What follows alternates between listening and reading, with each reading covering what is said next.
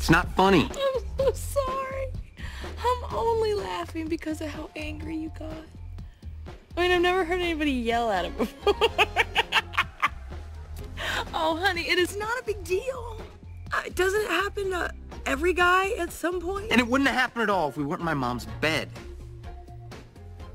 This is your fault. Well, you have never complained before. Talking about your obsession with this stupid magazine. Oh my God, the magazine has been dead on. It has predicted pretty much everything.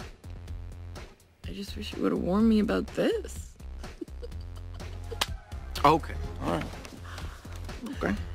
What are you doing? It seems I've made a huge mistake. I'm calling Lindsay. Fine.